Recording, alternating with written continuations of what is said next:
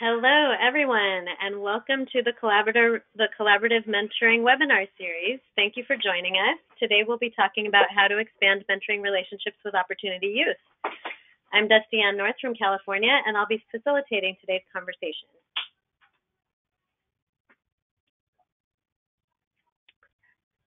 Just to give you a little background about me and my interest in today's topic, I am a trainer and technical assistance provider for youth mentoring and related youth services fields since 1995.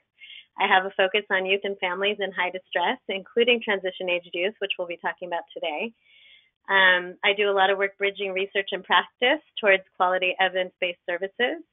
I'm a lecturer and researcher at UC Berkeley School of Social Welfare, and I am the research director for the California Mentoring Partnership, convening researchers and advocates to initiate new mentoring research. And I'm excited to be here today. Thanks for having me. Let's get started. This webinar is part of the Collaborative Mentoring webinar series, which is funded by the Office of Juvenile Justice and Delinquency Prevention through the National Mentoring Resource Center and facilitated in partnership with Mentor, the National Mentoring Partnership. These webinars would not be possible without the planning team, which includes the mentoring partnerships shown on this slide. In addition to this webinar series, the NMRC provides resources for mentoring practitioners. At the end of this webinar, we'll provide more details about how you can access this no-cost free support. Before we get started, I wanted to share some housekeeping information. In 1 week, you'll receive an email with information about how to download a copy of these slides and view the webinar recording. You can also access information directly by going to Mentor's website in the next week. And to continually improve these series, we look for your input. A short survey will pop up as you exit the webinar. Please take 3 minutes to give us your feedback.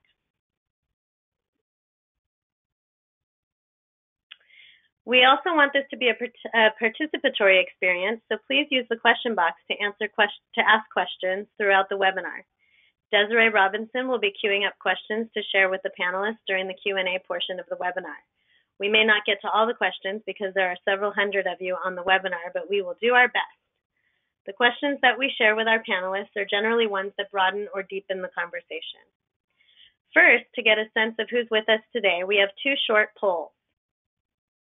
The first one asks, what is your experience level in the mentoring field? And you can select beginner, experienced, or expert. So the poll is open now. If you look for that on your screen, you can go ahead and click your answer.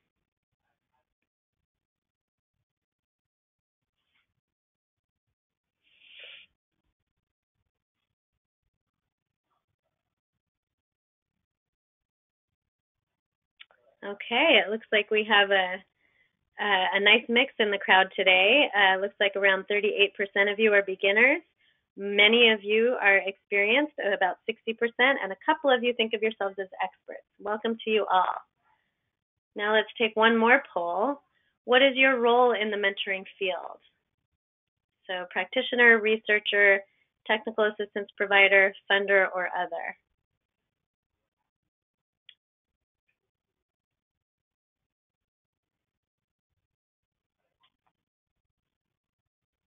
Go ahead and click your answers there.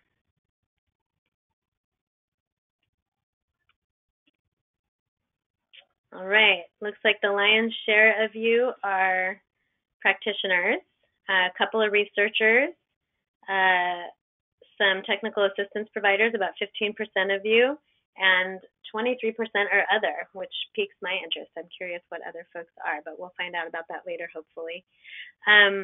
So we welcome everyone, and we think and hope that today's information will be applicable to everyone on the line.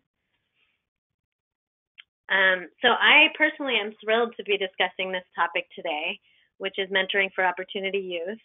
Recent years of research and practice have shown that the transition to adulthood is not only a profound time of change and growth for many youth, but also one of the most challenging to navigate in today's society.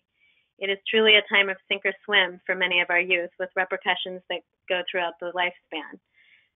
Opportunity youth are an important segment of this age group, and their success may impact not only their own lives, but our workforce and our society at large. So with that in mind, here are some of the objectives that we hope to accomplish today. There's several questions we hope to explore. The first is, who are opportunity youth?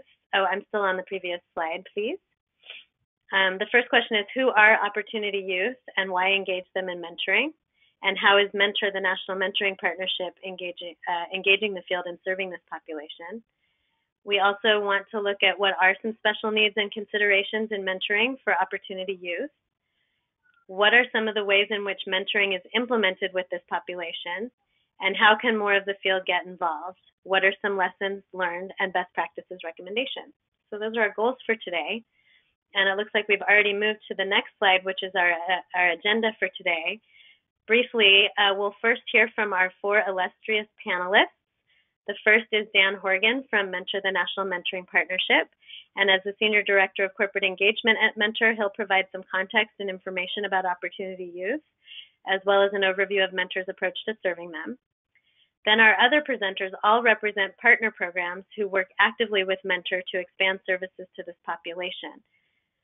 So we're excited to welcome Deborah Anglin from Hearts to Nourish Hope, Corey Manning from Youth Build USA Incorporated, and Gregory Meaves from Marriott Foundation. And so these folks will give a sort of a sense of the various program models that are utilized in mentoring Opportunity Youth. Then later in the session, we'll have more of an interactive presentation of lessons learned and best practices recommendations. And at the end, we'll answer as many of your questions as possible. So please keep those questions flowing in the chat box throughout the webinar, and we'll get to as many as we can. All right, next slide. So with that, I'd like to introduce Daniel Horgan. At Mentor, Daniel is responsible for building and managing corporate partnerships that help close the youth mentoring gap in America while meeting business goals.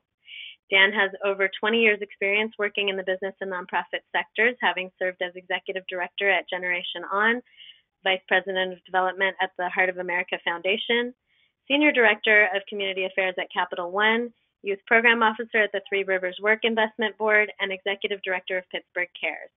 Daniel has extensive experience training, consulting, and coaching in the areas of leadership, management, organizational development, and public-private partnerships. He's worked with Fortune 100 companies, national and local nonprofits, school districts, and government.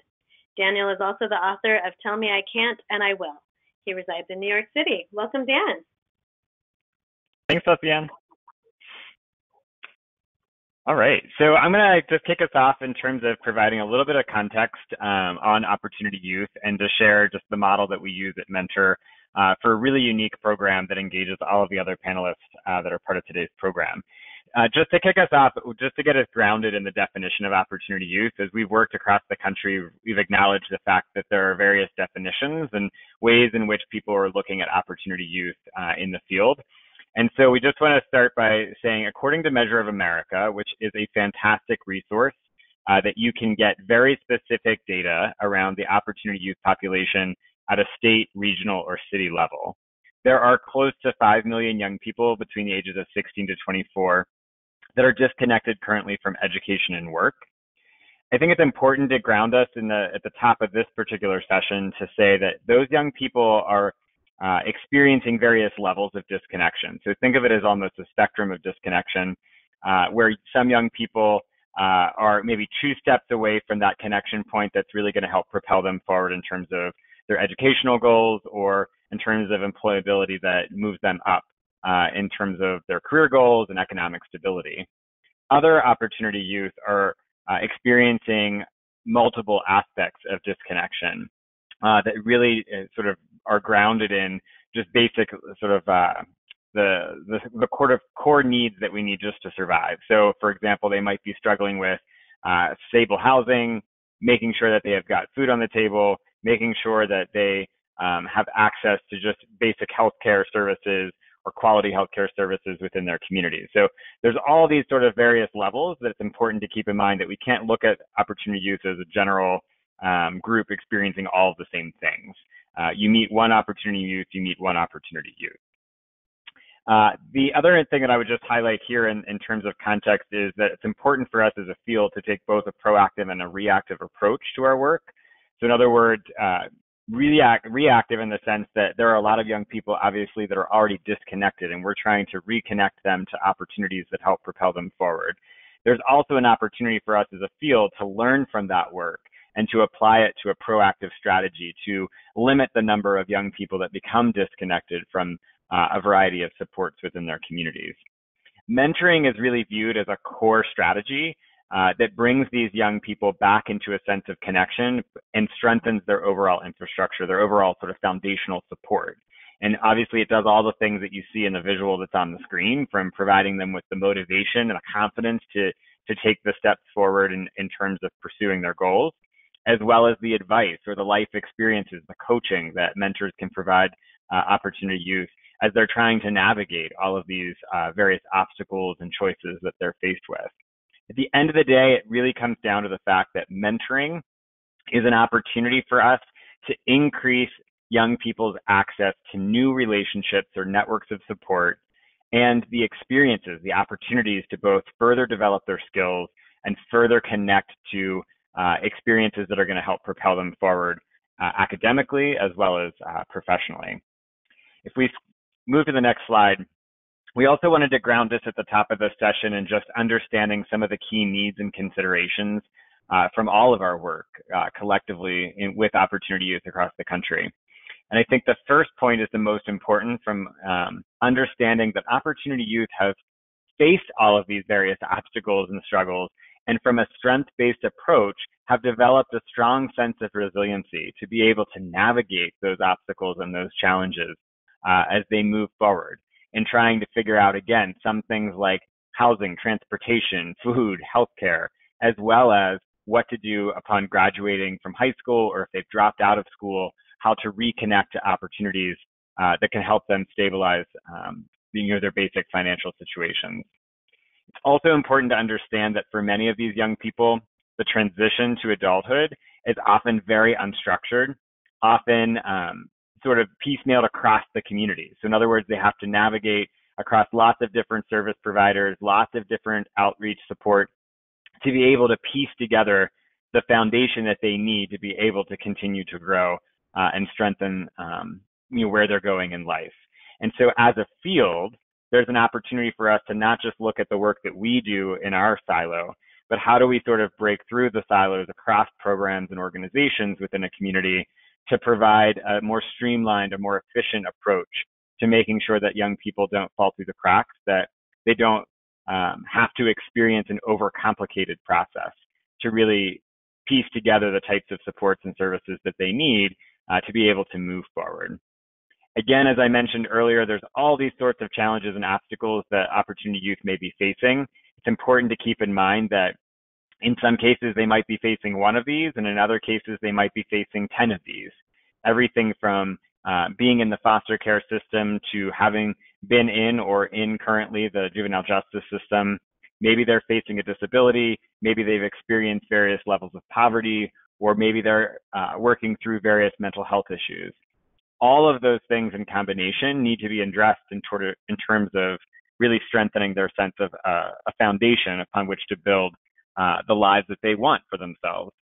And so just lastly, as we think about the approach of this work, I think it's really important that we look at it from a relationship lens versus a transactional lens.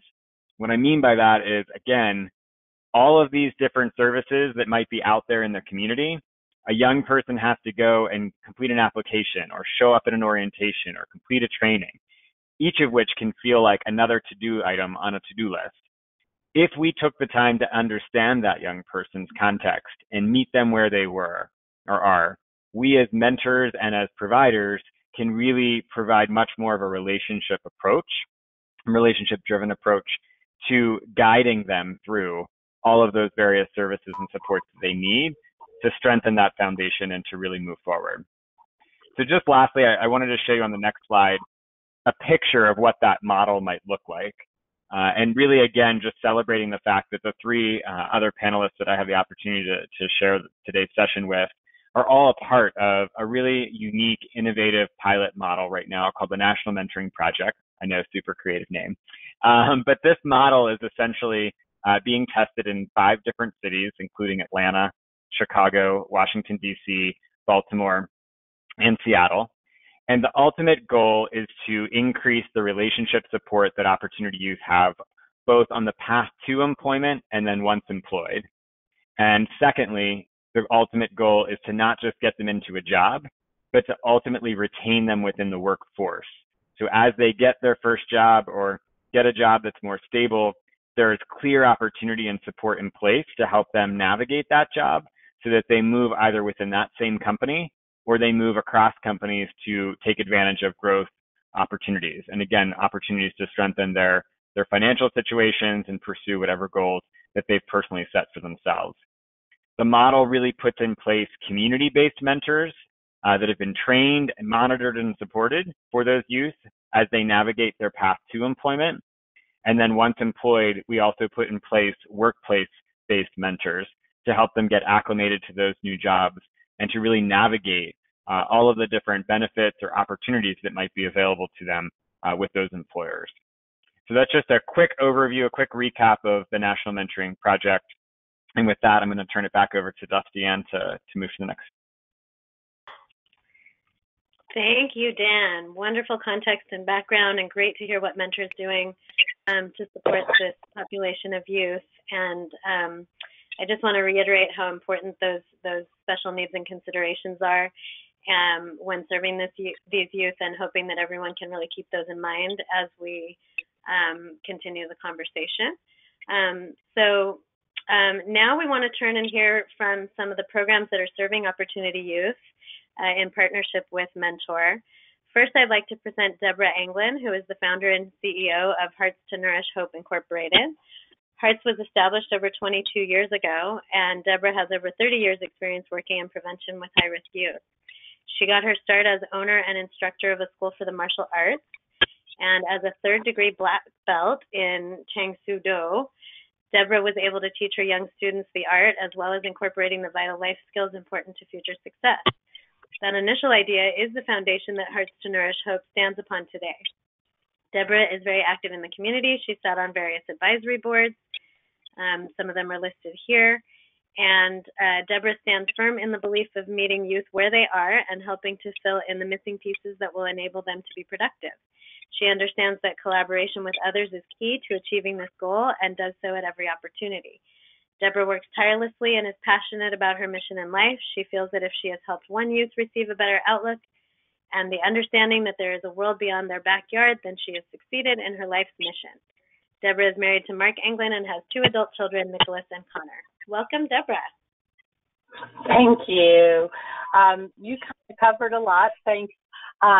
We've been around for 23 years now, and we really try to positively impact lives by offering that innovative programming, collaboration with everyone within our community, and offering a lot of essential services such as the housing and food and clothing. We have transitional living programs. We have work programs. We're connected to the colleges and technical schools, our governments, our regular high schools, and elementary and middle schools as well. We offer a lot of credentialing. We are workforce investment. We are funded through WIOA, which is Workforce Investment Opportunity Act funding. We offer credentialing, paid and unpaid internships, and we want to find employment with an ongoing career ladder. So in a nutshell, that's what Hearts does. We can go to the next slide. And then our program, we're real excited about this program because we've done mentoring kind of forever, but not really super formalized. So this has kind of given us an opportunity to pull a great program together. And these are just some of the things that we focus on. One is you got to get everybody on board. You got to make sure that everyone is really vested and is getting something out of it. When we were recruiting mentors, we went to our partners. These are people who come in and say, I want to help, what can I do? And so we said, we got something for you to do, and got some good buy-in there. And then we made sure that everybody really understood what was expected of them, and also kind of what wasn't expected of them. No, we don't mentor expect you to be paying for everything for these mentees. And mentees, this is what you can expect. This person is not going to get you employment, but they're going to help you along the way, and that you have to really put in some energy and be a partner and understand what your goals are and work together with everybody. That commitment, of course, is always important. Some of the things we did was we did some meet and greets before we did the matching, and let them do different activities to get to know each other, understand who they might like. So we even allowed both the mentors and the mentees to kind of make a list of 3 or 4 people during these activities that they felt would be a good match. And then we did a mentor matching ceremony where everybody got pinned. We had these little pins, and so it was a really neat celebration to kick everything off. We created a team and making sure, again, that strategic matching was there. And we let everybody know that we're here to support them as our agency and our staff. And then we fostered and helped them to understand that positive, open, and honest communication, getting to know each other. It's a partnership and a collaborative, not I'm going to tell you what to do, but get to know each other and work together. And that's really what our program is about here.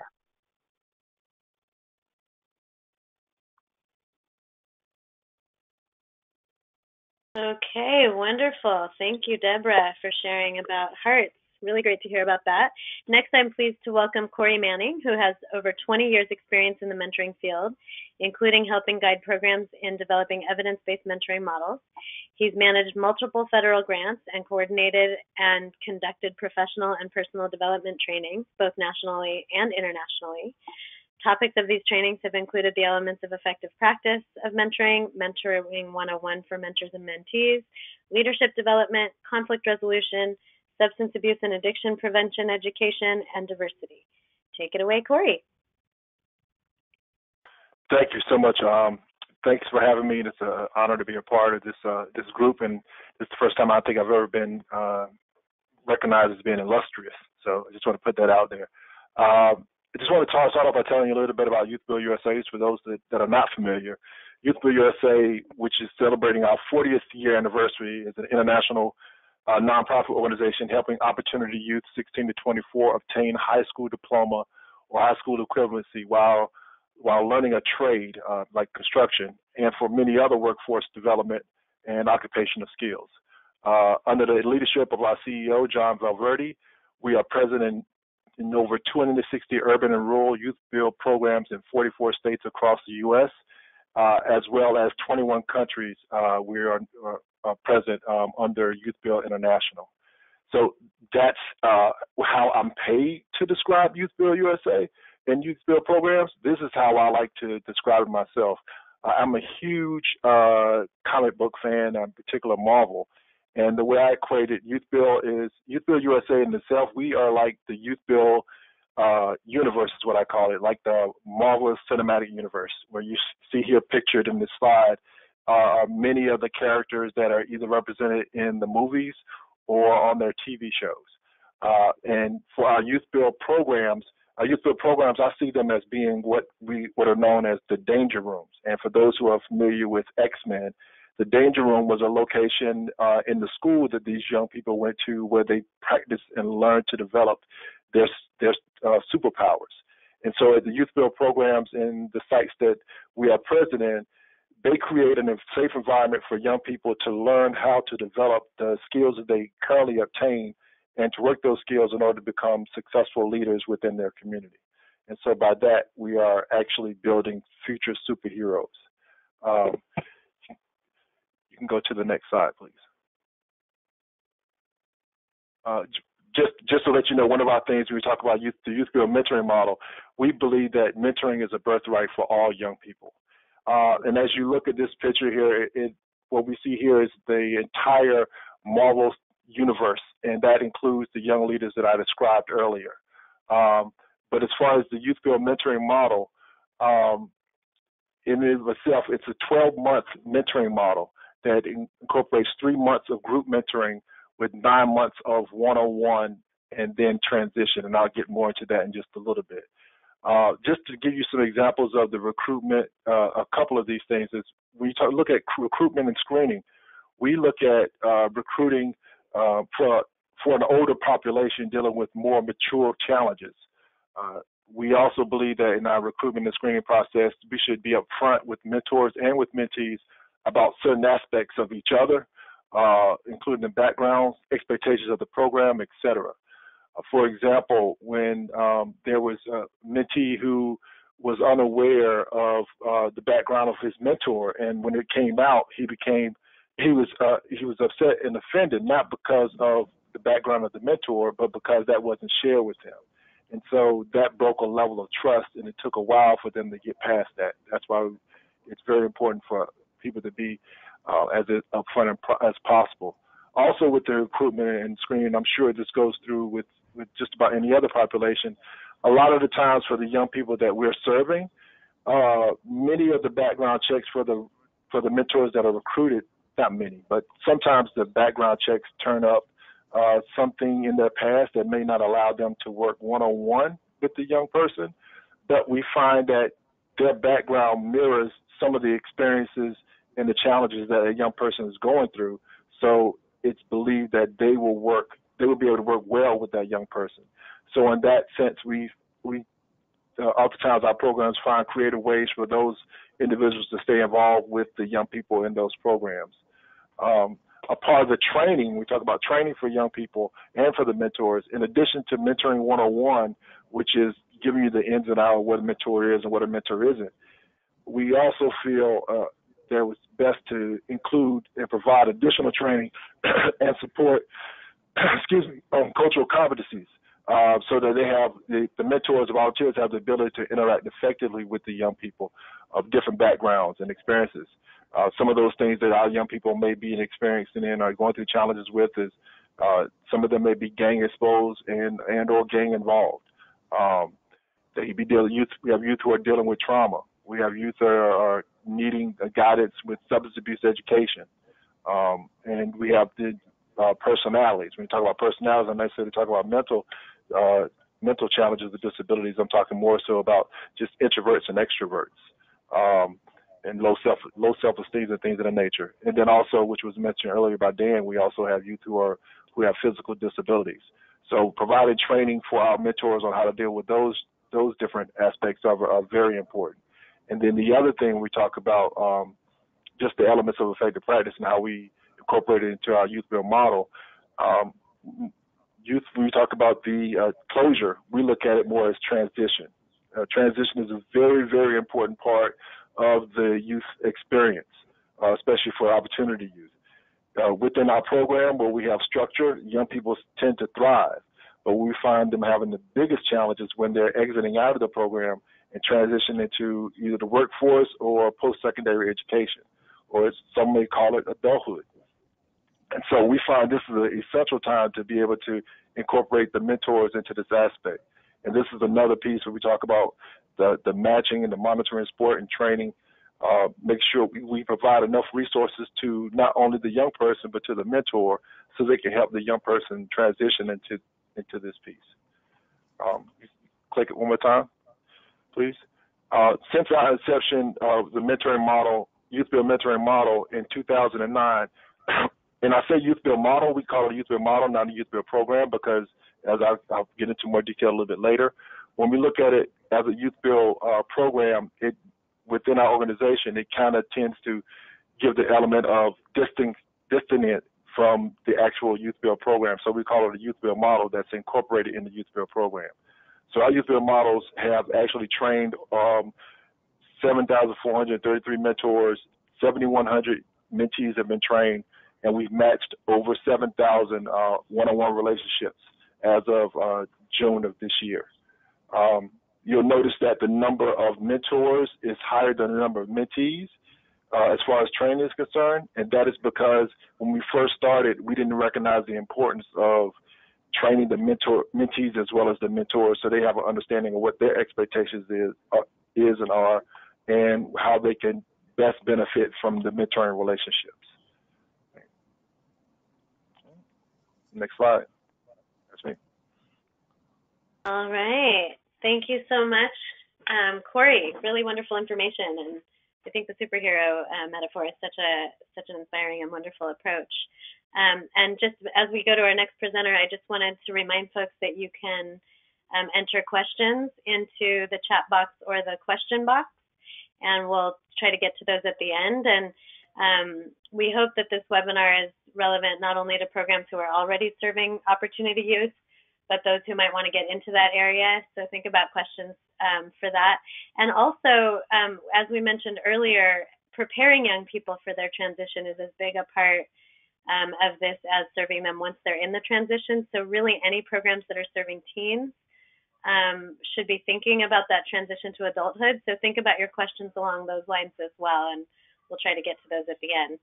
So with that, I want to introduce our last but certainly not least panelist. I bring you Gregory Meaves, an employer representative from the Marriott Foundation Bridges from School to Work program, where he works with young adults with disabilities to help them find employment. Gregory also has a law degree and is the co-founder of a nonprofit that works with kids from the south and west sides of Chicago. Welcome, Gregory. Thank you so much. Thanks for having me. Hi, everybody. It's a pleasure to be here. The Bridges from School to Work program is part of the Marriott Foundation for People with Disabilities. Our program began in 1989, and we're currently in 12 offices around the country in most of the big cities. And basically what we do is we work with young people with disabilities and help them find jobs. So we do a lot of brainstorming to figure out what jobs are going to be a good fit. We call it a skill and interest assessment. So what are they good at? What do they like to do? What's going to be a good first step for them to get where they're trying to go in life? We take a look at what's their schedule, what's their location, what's going to be convenient for them to get to and from work conveniently and safely. We build resumes, we help them complete applications, get them prepared for the interviews, basically as much as we can do beforehand to make sure that they're as job ready as possible for those interviews and for when they get hired. And then one of our big points is that after they do get hired, we continue to assist and continue to check in with them to just try to strengthen that retention rate and to keep them on the job as long as possible and to get them settled.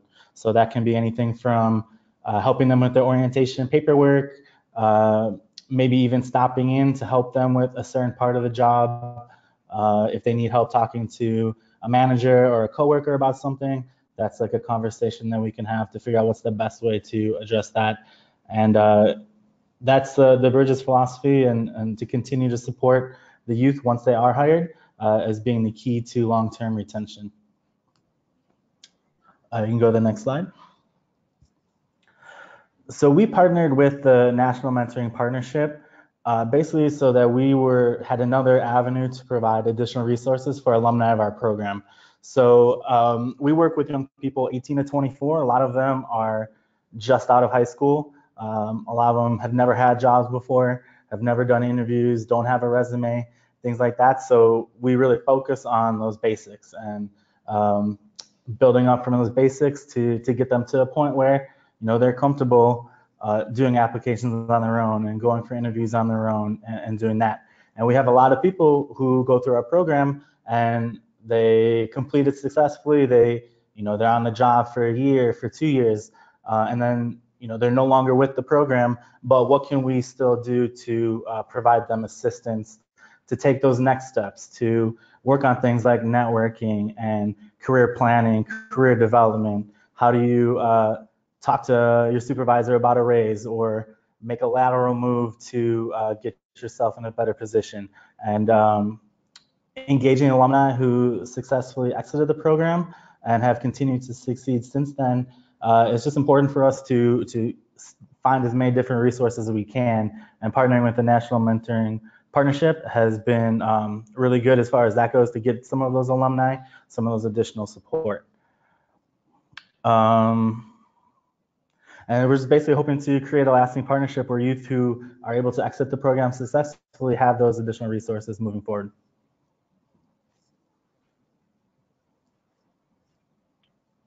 Okay, thank you to Gregory and to all of our panelists for telling us a little bit about the needs of these youth and how several different kinds of program models have gone about trying to address those needs. Really helpful to get that kind of lay of the land understanding, and hear so much great detail about each of your obviously successful and wonderful programs. And with that done, we'd like to present some ideas about best practices with this population for everyone who's listening, how you can take some lessons from the work of these wonderful folks and think about how to apply them in your programs. So I worked together with all of the presenters to come up with some recommendations, and some of them have to do with how programs are structured and managed, while other ones have to do with really how to engage the youth and interact with the youth in a positive way. So on the front of program structure and management, we sort of came up with 4 areas that we thought were worth talking about. And you can see them here, and Corey and Deborah are going to talk a little bit more about these, but they are the idea of embedding mentoring in all aspects of transition services, so really threading the mentoring throughout the various services and needs that the young people have, gaining buy-in from the top down and making sure there's quality staffing, constructing a welcoming, supportive, and accountable environment for business partners, mentors, and mentees, and building strong partnerships. So those were kind of some summary ideas, but Corey and Deborah can tell us a little bit more about these. So Corey, why don't we start with you? Could you tell us a little bit more about these recommendations from your perspective? Sure. You could go ahead and click on. You can just click until this slide is completed. So with the way we first started looking at mentoring at Youth Build USA, we were looking at, we looked at our core components, which are leadership, education, graduate resources, counseling, and construction. And the idea originally when we first started was to actually create another core component about mentoring. But thoughtfully, the people who were there at the time recognized how mentoring could actually uplift each of the additional core components. So the thought was, and the goal was to, instead of making it its own core component, is to actually embed it into a Youth Build mentoring model, into the fabric of the Youth Build programs, which works well. So first things programs have to do in order for a mentoring model to work for young people is, as was stated, is get buy-in from the top. And the way to get buy-in from the top is to actually be able to articulate and recognize how mentoring can help uplift the other elements within your program. And there's a lot of research that has been done to support that. It could be something as simple as, of course, using Mentor, the National Mentoring Partnership, and their resources there, or just doing an online search and Googling how it can be impactful. Mentoring can be impactful and helpful. One of the unfortunate things about mentoring for young people across the country is a lot of it is tailored to young people between the ages of 7 to 13.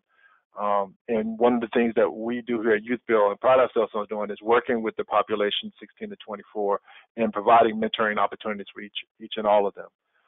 The other thing you want to do in creating a mentoring model at your program for opportunity youth is make sure you educate all staff. The biggest concern that most staff have in our programs is it going to be additional work for me? And that's not what it should be, and that's not the way it should be articulated. The mentoring model should be something that's created to help not only the young person, but also to help the people, your staff at your different programs. And it's figuring out, it's going to them and presenting it in that way. It's going to a teacher, to a leader at a construction site, to the counselor that's on the site, and that's asking them, how can we help with our mentoring, help you to do the work that you're doing? Because what actually happens is when you have that mentor relationship be successful, you have additional staff, quote unquote, coming on board to help with your overall program. So the next thing to think about, as you go to the next slide, is actually thinking, how do we make that happen? So what you want to do is you take a look at your program and say, how do we create a successful young person? What are the elements that we have in place at our program that are going to lead to a successful young person? And once you have those elements, you look at those elements, and then you say, how can we break those elements down into buckets? And then if you click one more time on the slide, how do you incorporate mentoring into those buckets? So for us, let's take a look at construction. One of the things that happened in one of our programs around construction was there was a young person who was struggling with meeting certification, and it's because he was having challenges with fractions. And so an informal conversation happened between the mentor and coordinator and the mentor around this, and that mentor took that mentee out to lunch and told the mentee that he would buy him a pie. And he said he could have as much of the pie as he wanted to do, but we were going to break it up into slices, and he would have to define it within fractions. And because of that experience, that young person was able to take what he learned with his mentor, what he experienced with his mentor firsthand, and apply it to his certification. He was able to pass. So when you take a look at those different core components, values, or goals of your organization, and break them up into buckets, and then figure how can we make mentoring a part of this so we can create a successful young person with the opportunities that we're serving. And another key thing to think about, and I mentioned this just briefly, is really in order for a program like this to be successful, you have to have a qualified mentor and coordinator in place in order for it to be successful. Not only do you need to have buy-in, but the majority of our programs that are the most successful have a dedicated staff of one or more that have a fully understanding of what mentoring is and how powerful it can be, but they're also invested within that program, so they have across the board knowledge of all the things that are going on in the program. For example, if the mentor and coordinator did not have knowledge about the construction piece and the certification that was needed by the mentee, then he will not be able to transfer the information to the mentor in order for the mentor to be able to work with it. And the same holds true in the other buckets that are listed here for our organization: leadership, education, counseling, and graduate resources. Those same things apply with different challenges, things that come up with the young person around that. So within your organization, what you want to do is look at those different buckets, define what they are, see how mentoring can fit into those buckets, and make sure that you have a quality person on point to lead that. Okay?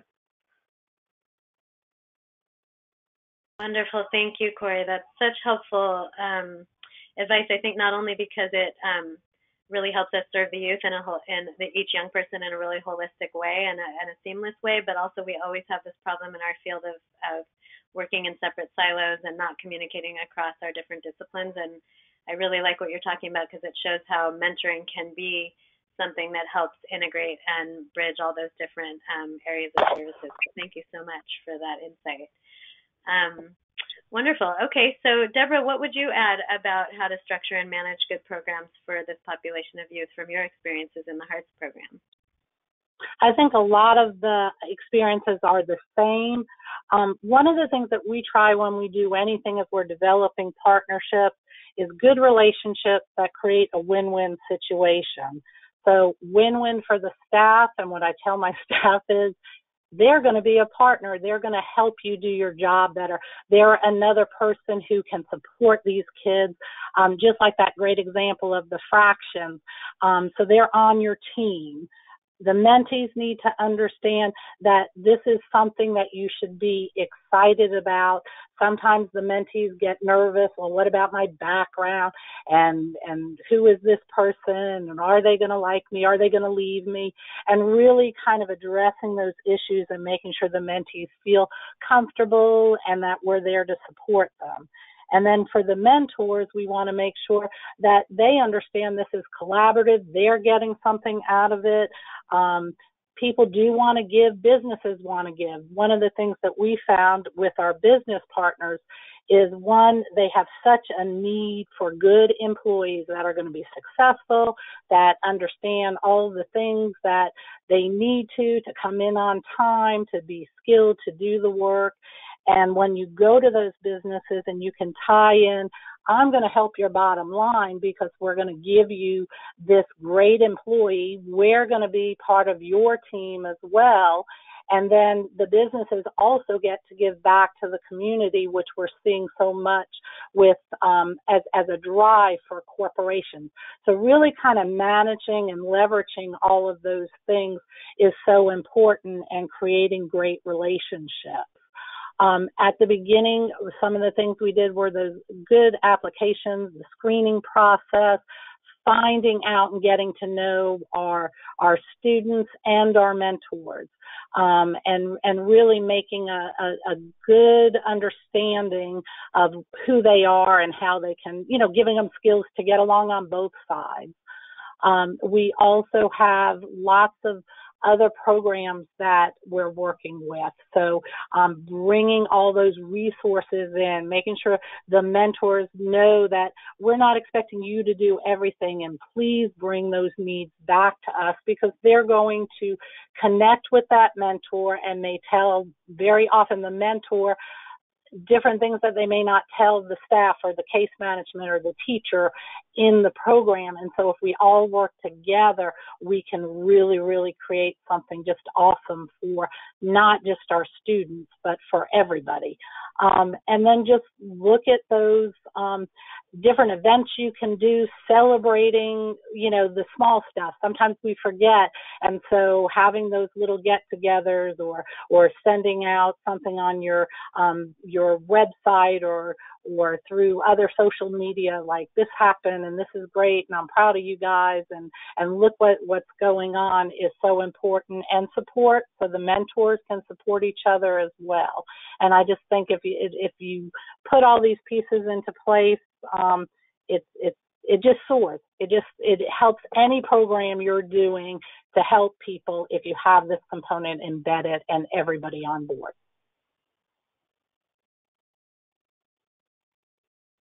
Excellent thought. Thank you so much, Deborah. Great. So now we're going to move into another area of recommendations and lessons learned, and this has to do more with how to build the most effective relationships between the mentors and the mentees, and for that matter, between staff and the mentees. So Gregory and Dan have both assembled some recommendations along these lines, and they tend to fall in these sort of three categories. One is engaging thoughtful matching practices. Another is about being youth-centered, so really making sure that we know the youth that we're serving and that we're really taking all their needs into account when we do the matches, and both in terms of matching and in terms of how we manage the matches. And then particularly when working directly with the youth, the importance of taking a very collaborative approach. And I think both Corey and Deborah also reflected some of that idea of really working with the youth and really engaging their agency and empowering them and working in a collaborative fashion. So with that said, I think that Gregory and Dan can say a little more on these topics, and we'll start with Gregory. Thank you. Yeah, so one of the things that we found that's been important and effective in mentoring relationships, both at Bridges and so far through the National Mentoring Project, is having a good mentor match. Maybe during that initial intake with the young people, finding out kind of what their career goals are, what their skills and interests are, so that we can match them with somebody who will have that tangible, valuable advice for them in the direction they're trying to go. Somebody who's maybe been there, somebody who's maybe done that or has that experience to translate something that's particularly effective for them as they move forward in their mentoring relationship. This just not only entices the youth, it just makes them, more engaged and invested in the program. Because in the mentoring relationship, you need both parties to be invested and to have like a solid relationship going forward. And then the other thing is just the personal interaction between the mentors and the mentees. I know when I first started, a lot of the young people I was working with, I just didn't really have a good understanding of kind of what they might be dealing with, or kind of some of the situations that they grew up in, because that wasn't me. So it took a lot to kind of try to educate myself on that and to be aware of that in dealing with them and interacting with them and trying to help them. Just because that, knowing that or understanding that can help you provide better suggestions for them to take those factors into consideration in looking for employment or giving advice towards the future. So those would kind of be the two main things that we found to be effective in creating lasting and effective mentoring relationships.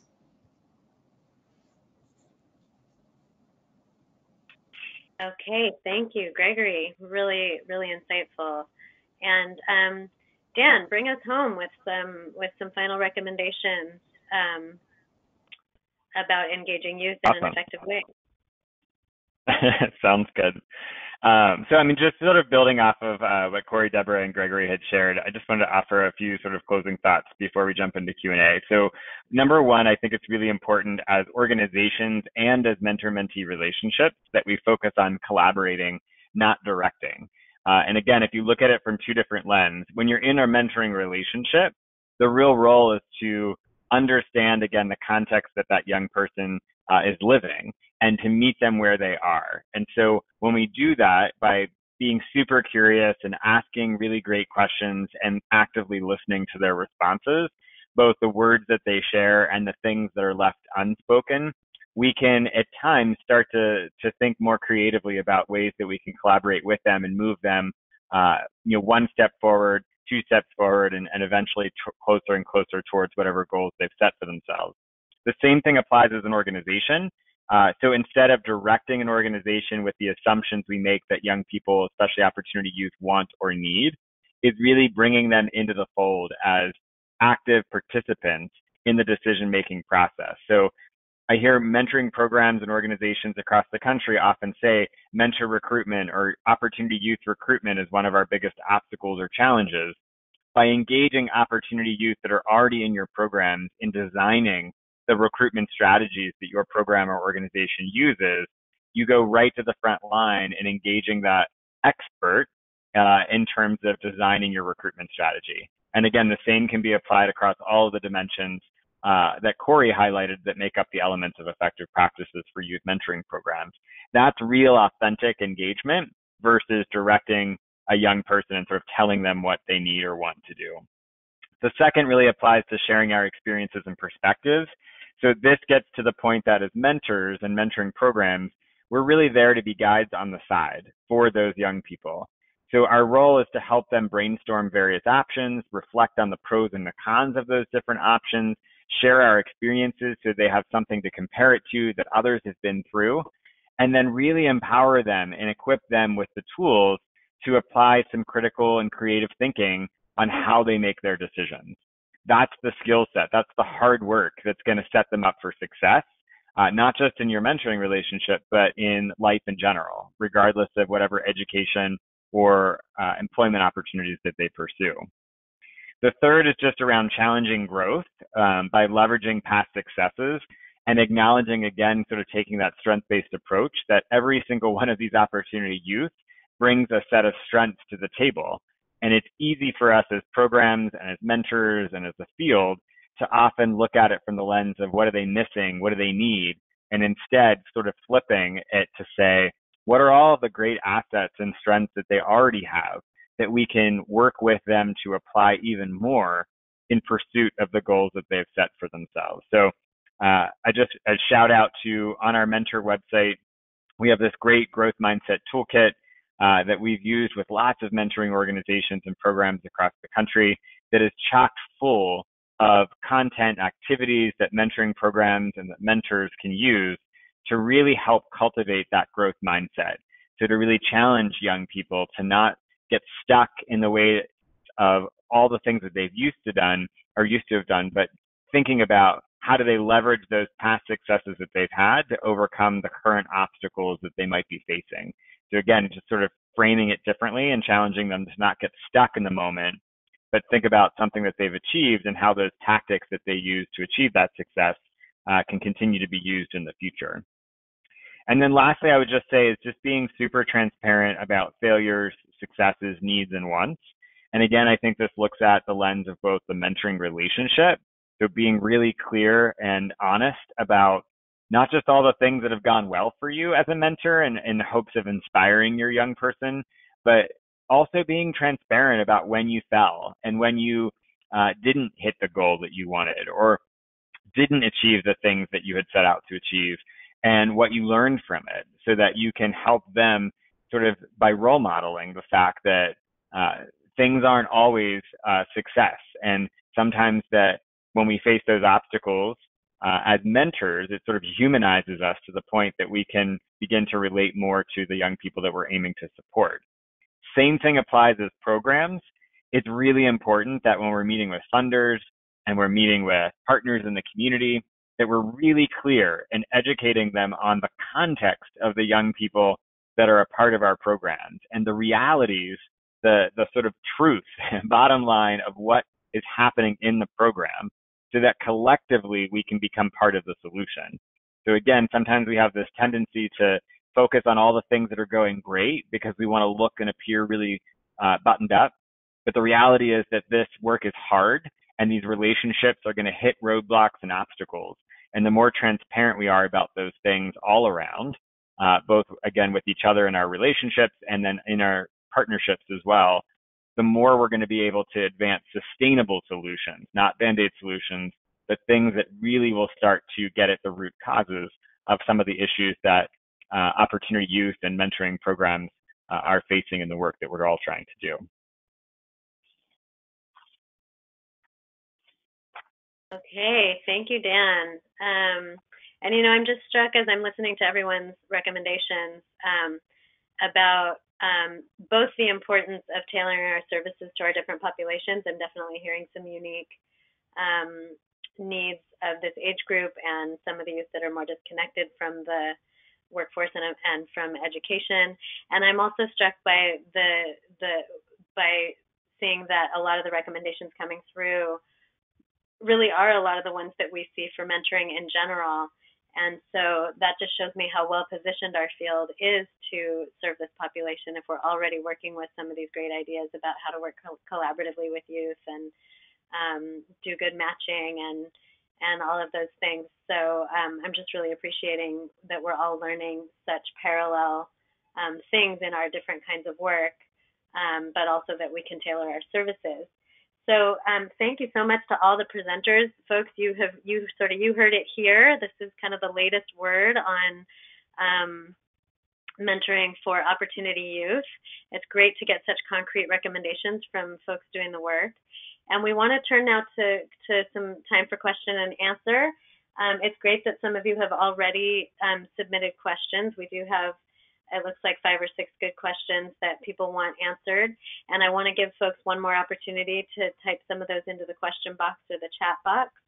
I've asked Abigail, our driver of the webinar, if we can pull up the slide from earlier that showed the unique needs of these youth. Here it is. And I just wanted to have this up in front of us while we talk so that people can think about other questions that you have about how to best serve this population. So I thought having this slide up might help jog some further thoughts and questions because we have, it looks like 10 to 12 or 13 minutes for questions. So with that, I'd like to ask Desiree, our question monitor, who's been kind of watching the box, what's been percolating out there? What questions are coming up? All right, thank you, Dusty. And again, I want to echo presenters have done an awesome job today. There's one particular question for Corey. Could you briefly describe what training looks like for mentees? I think it's very important. He mentioned they at first did not have a training. So what kind of components? Thank you. That's a great question. There's multiple components. It depends first on the youth that you're serving. So I just want to start off with that. So, for example, if you have youth that are gang exposed or gang involved, there's types of trainings that you want to do for that, or those youth who are trauma. And I say that loosely because a lot of times the youth that we're serving are, trauma-informed youth. But just the basics. One, helping to understand what a mentor is or what a mentor is not. A lot of them have had informal mentors in their lives, both positive and negative, and have never had an understanding of what they are, what their purpose is. So making it clear for them what those individuals are, how to utilize the mentor and not use a mentor, about developing relationships. Dan spoke to this more than once. The key to any mentoring relationship is the relationship itself, and stresses them the importance of developing a positive relationship with adults. And a lot of times the young people that we serve have been in relationships with adults in the past, and adults have made promises that they were going to be around and stick through and have not shown up or didn't stick and stay. So it's making sure that they have understanding that the mentor that's in their life they're working with is going to be committed to that detail. Also, it's explaining to that young person how the mentoring relationship or the mentoring model relates to the program that they're in. For us, as I mentioned before, we have multiple components in our program. So it's explaining to the young person, hey, you're going to be working on construction, leadership development, you have counseling, graduate resources. All these things are in place for you. And here is how you can utilize your mentor to help you in these areas, and that your mentor is also educated on these things as well. So those are some things, and I use that as an example, and you can take that and also apply it to your program. Of course, many of you may not have those components that I spoke of, but you can think about it from your aspect. For example, with the martial arts piece, how the mentor can help them within martial arts, and at the same time helping them develop leadership skills. So those are some things. I'm kind of being broad on it, but those are the things. And you can take the trainings that are available on Mentor. You also can go to there are trainings available on our website at youthbuild.org/YB mentoring. We have our community of practice there on mentoring, and there's trainings and technical assistance available there as well that gives more detail about the types of trainings you can provide. Great. Thank you so much, Corey. All right, we can, I'll toss this out to any of the panelists. Would you disqualify mentors who might have a background, or what kind of screening processes do you use for background checks for mentors? I kind of like that. Sounded like maybe Deborah had something to say. Was that Deborah's voice I heard? Yeah, I just didn't know if I was talking over someone. I heard someone else jump in. Go ahead. We do a lot of work with the reentry population. So obviously we need to protect our mentees. So we do background checks. But if I have a youth who has been incarcerated and been involved with the court, and I can find an adult who has had that same experience, we, see how long ago. I'm not taking someone who just got out of jail and putting them with one of my mentees, but if some time has gone by, if we can get some referrals, we can also do more of a group type mentoring. So it's not just a one-on-one, but we have found that even though it's challenging, doing that is so worth it, because that mentor knows exactly what this mentee has gone through. They can't pull the wool over their eyes. They're not going to surprise them. And then they can see themselves on the other side. So someone's dressed in someone who's successful. I don't want to say just dressed in a suit, but has that success that mentee wants. And then they find out, yes, when they were younger or previously in their lives, they had these same kind of problems and they overcome. It really creates a dynamic effect on what you're doing. So I encourage you, although it's challenging and it's a little bit hard, it is so worth it to do that. Thanks, Deborah. Yeah, really helpful answer. Was there another presenter that wanted to answer that question as well, it sounded like?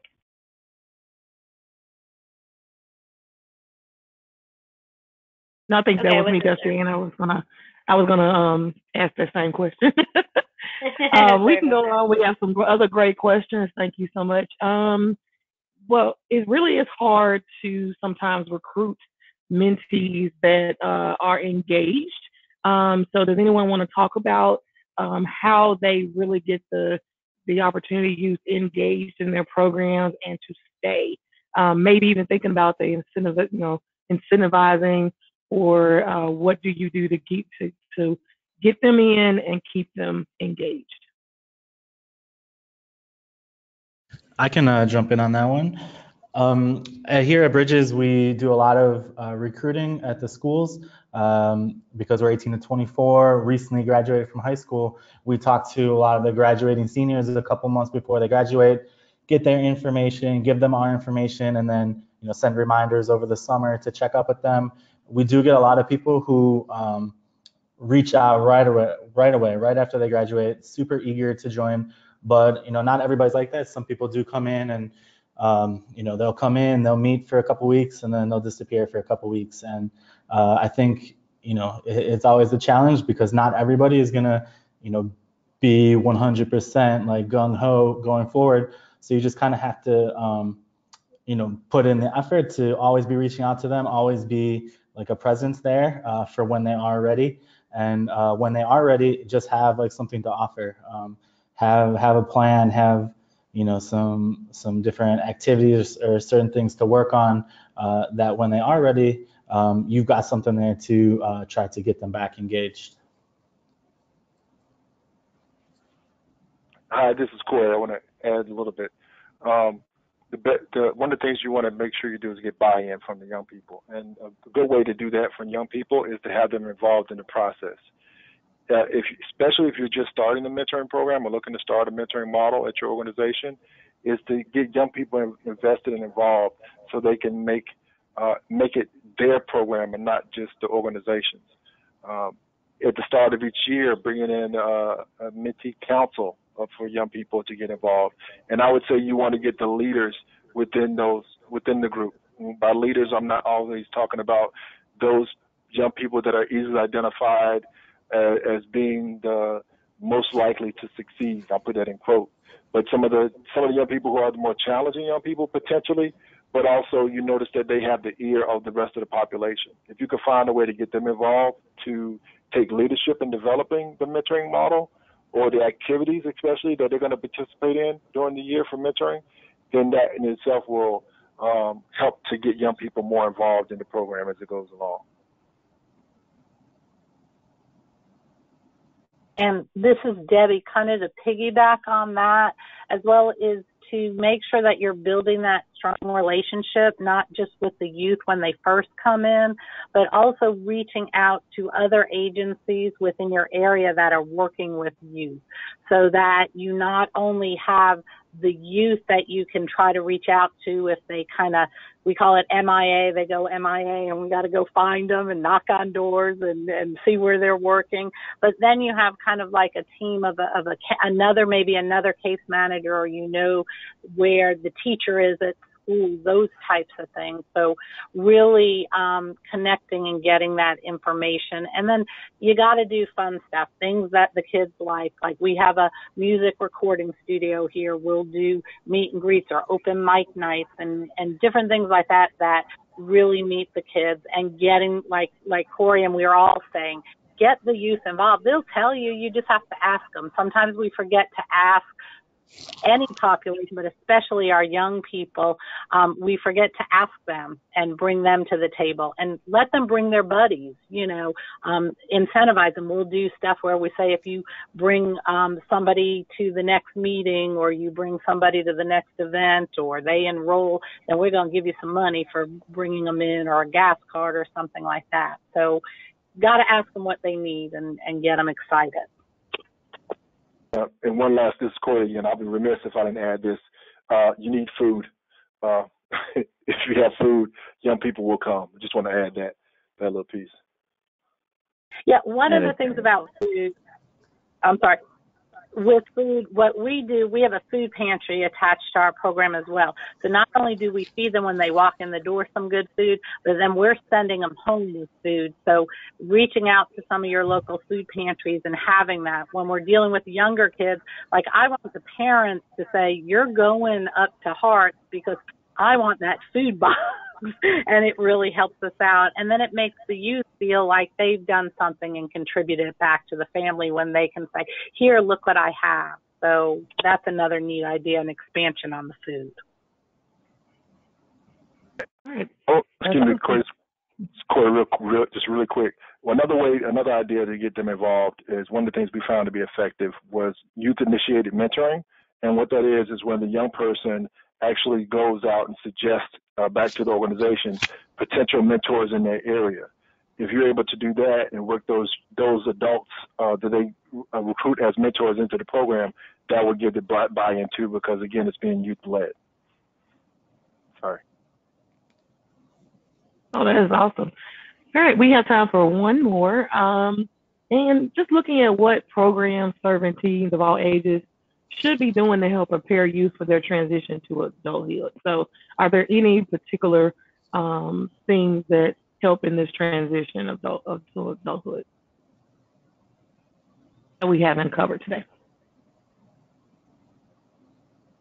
I think some of the things that we have to realize is that you have to be holistic, not necessarily your agency or your program, but you have to have the resources that are holistic. So housing, if this person is transitioning, you got to make sure they have secure housing and they have those essential needs of the food and the clothing. And we have a saying like, if you expect ongoing success, you have to give ongoing support. And I think we've all echoed that. And that's even part of the mentoring, because we can't be everywhere forever. But if you create that good bond, they're going to get that ongoing support. And just always, if you have that strong relationship, kids leave and you're thinking, oh no, what's going to happen to them? Or even they leave angry sometimes. But one of the things we pride ourselves on, they always come back. Like I had a young man in our program, and he was in our mentoring and our training and even our transitional housing, and then he left, and I just get an email from him, and he's in Washington, and we're kind of talking back and forth, and they're supposed to have some bad weather. So I get the email of, can you help me? Because I've got my apartment and this and that, but I really right now don't have some extra money for food. I'm afraid I'm going to be snowed in. I don't know what to do. And just the fact that they were able to be connected and reach out. And so we were able to help him. And I think that's the important key, because we grow up and when you have family and you have a problem, as you're calling mom, you're calling dad, you're calling your aunts, your uncles, friends that are successful and people that you know. But a lot of times this high risk population, this opportunity youth, they don't have that. So we have to become that ongoing support, whether it's us directly or through this wonderful program of mentoring, so that we can continue to help them. Great, thank you. We have. Corey. Oh, go ahead. I'm sorry. Go ahead. No, I was saying we might not have time to finish. Just briefly, if you want to take 1 second, and then we have to transition. I think a brief one's okay, and then we'll transition. Yeah. Thanks. Yeah. I would say plan it out. It's the individual. It's the young person is their own individual. So we use life plans. I would say make the life plan part of that transition, so you can help the young person determine what they have that are coming up. This will be challenges in transition, but also looking at some of the challenges that you might see as an organization and as a mentor that might be ahead for the young person, and plan out how they're going to get to those things and how you can help them. Wonderful. Well, Desiree, thank you so much for moderating that section. What a great, lively discussion we've just had, and thanks to all the audience members who submitted really thoughtful and excellent questions, and thanks so much to the presenters once again for having such wonderful things to say. On that last tip about really approaching mentoring holistically, I just wanted to add, if people are looking for sort of theory and framework on how to do that, a couple places I would look. One is Dr. Jean Rhodes has been doing a lot of work lately on what she's calling embedded mentoring, and that's where mentoring, instead of just being friendship-based, is really embedded into other services. And she's really promoting that right now. And her Chronicle of Evidence-Based Mentoring has some interesting stuff about that. And then also the foster care field and the juvenile justice field and the mental health field all have a wealth of resources on supporting transition-aged youth of all sorts in their transition. So some of the life planning, and there's lots of curriculum and lots of good stuff out there if folks need other resources. So thank you again to everyone. That will conclude our webinar for today. I just have a couple of final slides with some additional resources, and we hope you'll fill out the evaluation as you exit so that we can see how useful today was. On this slide, Mentor scales impact by developing and supporting a national network of affiliates. These affiliates provide the leadership and infrastructure necessary to support the expansion of quality mentoring relationships in local communities or statewide. Mentor affiliates also serve a unique role as a clearinghouse for training, resources, public awareness, and advocacy. We encourage you to find out whether you have an affiliate in your region and connect with them to learn about local resources and training opportunities. Additionally, we encourage you to register your program with the Mentoring Connector, a national database of mentoring programs. This zip code searchable database allows mentors and mentees from across the country to find your program and is connected to LinkedIn, MBA Cares, Mentor.gov, and so many other avenues for free program promotion. Finally, check out the OJJDP National Mentoring Resource Center website for no-cost mentoring resources to help you apply evidence-based mentoring practices to your program. The NMRC provides evidence reviews on mentoring models and mentoring for specific populations, implementation resources from training manuals to mentor guides, reviewed by the NMRC Research Board, a blog featuring innovations and best practices for mentoring practitioners, and the opportunity to request no-cost training or technical assistance. On the next slide, as a reminder, 1 week after the webinar, all attendees will receive an email with links to the Collaborative Mentoring Webinar Series webpage, where we post the recording, slides, and additional resources from today. And don't forget, we want your feedback. So at the end of today's webinar, please answer the short survey and help us make this series even better. And on this slide, next slide, be sure to visit the CMWS page on the Mentor website for an archive of all past webinars and information about upcoming webinars. So thanks again to everyone for joining us today, presenters, audience, and panelists alike. And thank you to Abby and the Mentor crew for hosting us today. Please join us next month on December 20th for our next webinar on faith-based mentoring. Have a great day, everyone.